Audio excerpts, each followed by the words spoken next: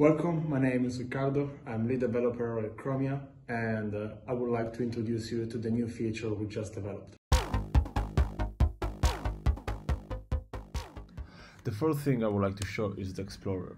So this is our Explorer, and Chrome Explorer can link automatically, so without a server, without nothing, automatically to any chain built on Chromia. And in this situation, I only added one chain called Vault, which is essentially the chain that is where it's possible to transfer tokens. This chain in particular is linked to testnet. Here we can see how many blocks has been built in this chain. We are around 16,000. It took on average 30 seconds to build a block, and usually there is 0.034 transactions per second because the blocks, as you can see, are usually empty. This is the table where it's possible to see the blocks, the latest blocks being built. We can see when it's been built less than a minute ago, 1 minute ago, 1 minute ago, and so forth. Here below, we can see the latest transactions that happened. The latest transactions are actually referring to 14 hours ago, so we're included into different blocks that here are not visible. But if we, for example, click into these, we can see that it was mined at block 14,695. This is the transaction ID, and we can see what operations has been called. One was a asset transfer. Transactions in Chromia can host different operations, so are different so to say functions that are called, and one transaction can call multiple of them. We can see that I send money to myself, so it's exactly the same user, but I send 200 Chroma to myself. And this is an op operation, is an operation to prevent a replace attack, and should be used only in certain situations like this one, where people could send the same amount of money many times, and without these security parameters it will not go through. This is the transaction ID, the transaction hash, the chain ID, the signers, and the time this transaction of the block which the transaction belong has been mined. This is the block where this transaction is hosted. We can see the ID of the block, we can see the high as said before, number of transactions in it, the block ID, the chain ID again, and the time. If we want to see the account or the signer, we can see that this is 02F0 something, so we should expect the signature of one of these senders is exactly 02F0. And indeed we can see 02F0. This is particular to Chromia, and it's the way we handle the account. So essentially the account is an ID, and it can delegate his authentication to different signatures, or how we call it, authenticator descriptors.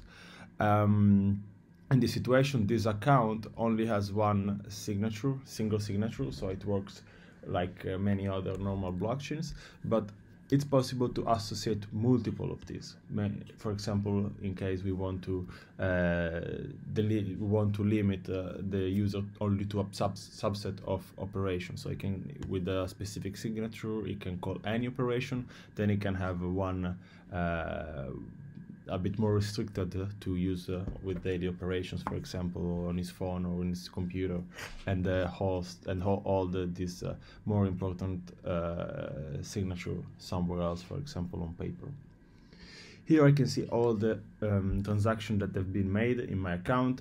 Here is the one I was referring previously, where I sent 200 chromas and I received 200 chromas, so essentially it's the same. Maybe we can try to make one operation. I will do it by launching the dApp, clicking here. So I go back on the Vault, launch dApp, and the app will open. Being here in the Vault of Chromia, we can see its development environment. We can either import an existing account or create a new one. We will create a new one.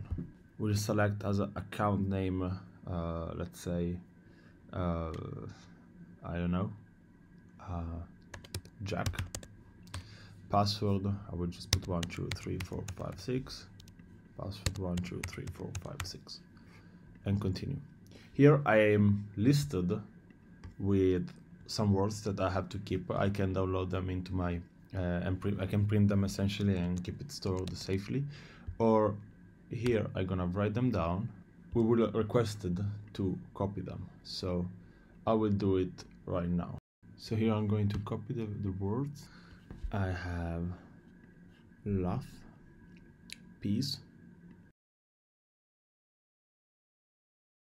Here is creating the account, and I can see this is my DAP account, my Chromia account. I can indeed send money here. To do so, I can see that I'm automatically credited 200 chromas. This is mainly because it's testnet. And here I can either receive tokens by scanning this, or I can send. To send them, I can do it with QR code. So I'm gonna do this because I think it's faster. So here it is. And I can see everything. I can indeed send an amount of, let's say, 180 many. This is a disposable account, so I can get all the tokens myself. And here it is. I have to write my password, which was 1, 2, 3, 4, 5, 6. The reason why we have to always insert the password and we cannot automatically log in is because we don't keep a session. This is due to the fact that we do not have any control on this vault. The vault is indeed decentralized, so we have no way of touching it, of reading those data, or to make or to keep indeed your session in order to log in fastly.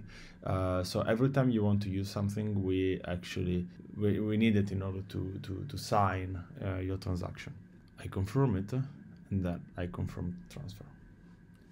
Here it is. I can see that I've been sent 180 chromas, and somebody else received it. So if I go here in the main on the main page, so I have to refresh. I can see that something happened. I can see that many transactions happened. One of them was probably the account creation.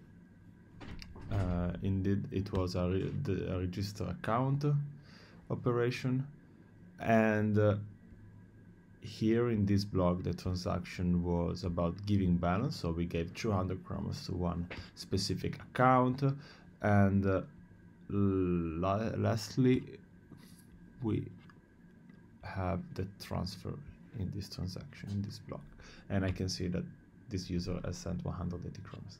Of course, we can send this money back.